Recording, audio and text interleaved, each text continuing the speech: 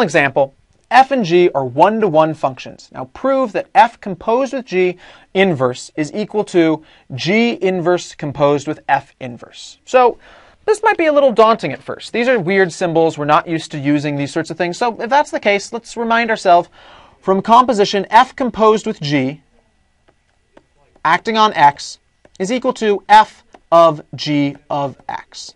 Now, I said before, it makes things always easier to see it in that format. So what we want to show is we want to show that g inverse composed with f inverse would be g inverse composed with f inverse, g inverse on f inverse on x.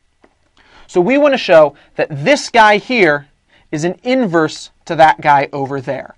That's what we're trying to prove, that f composed with g inverse, we know by the definition of how this symbol works, by how inverse f composed with g inverse acting on f composed with g is going on x is going to just leave us with as if we'd done nothing, because we're putting an inverse on something.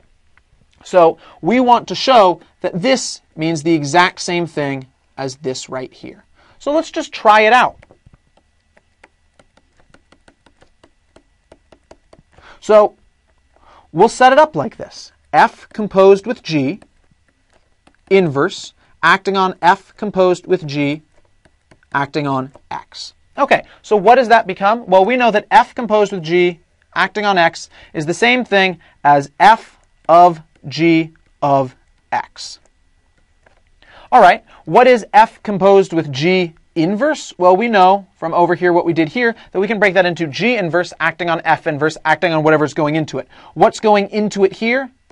What's going into it here is this whole thing, right? So it's going to be g inverse acting on f inverse acting on f acting on g acting on x.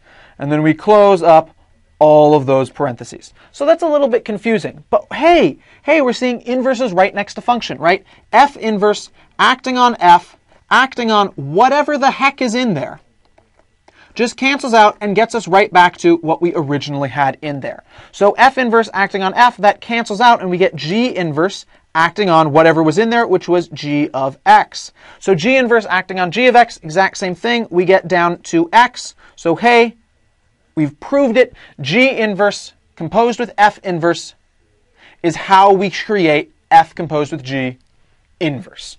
Great, we've proved it.